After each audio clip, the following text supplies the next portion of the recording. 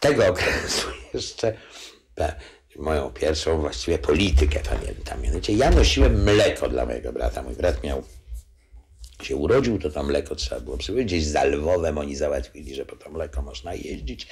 I ja jeździłem przez cały Lwów po mleko. Ponieważ zawsze to mleko tłukłem, jak je wiozłem w butelce, to ojciec mi sprawił taką bańkę metalową, którą ja przytraczałem do pasa, no i jak wyruszałem rano z domu, to wieczór to mleko przynosiłem. Otóż szkoła była stale zamknięta, bo wojsko i na szpitale zmieniano. Jak widać było w mieście czołgi, transporty, a szkoła zamknięta była, wiadomo. Szkoły nie przeszkadzała mi wtedy. Więc jechałem gdzieś przez to i w pewnym miejscu, w takim centrum miasta, centrum, gdzieś tak między Zieloną, koło Zielonej było, bliżej placu Prusa Stryjskiej, więc już raczej tak bliżej przedmieścia. Był taki duży dom, przed wojną rozpoczęto budowę i podesty tylko były i ściany surowe. I tam zobaczyłem nagle, że jacyś tacy chłopcy lwowscy, tak normalnie ubrani, tłuką się z Hitlerjungen kamieniami. Serce mnie zagrało.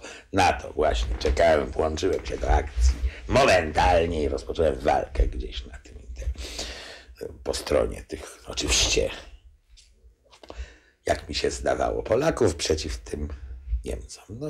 Wojna była ostra.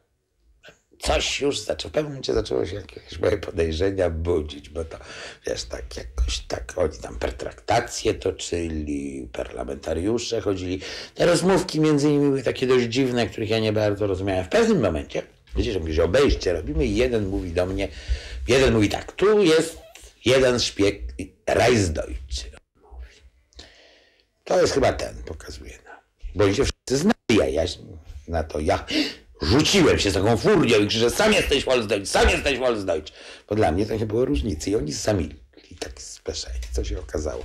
To szkoła volksdeutsche biła się ze szkołą reichsdeutsche. I dlatego tam ci byli Niemcy, przyjechali z Reichu i byli w mundurach Hitlerjungen, a ci byli normalnie takie, bidota lwowska.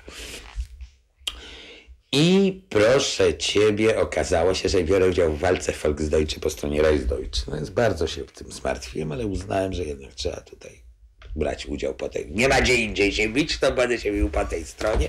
I to był mój pierwszy wybór polityczny. Jak dziś już wiem, trzeba było oczywiście raczej po przeciwnej, ale trudno.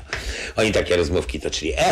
Mój ojciec powiada, bo ten mówi, mój ojciec to ma więcej tego masła, dostaje białego chleba, bo ma wyższą grupę, bo tam te grupy są. Ale mój ojciec pójdzie i załatwi, on też będzie miał, bo tam coś tego.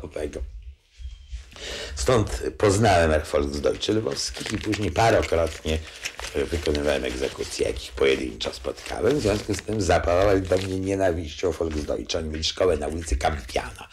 I później chodziłem po Lwowie jak po dzikim terenie, bo jak mnie złapali, to mogłem dostać straszne manto, polowali na mnie ci volksdeutsche. Miałem parę niesłychanych przygód w związku z tym.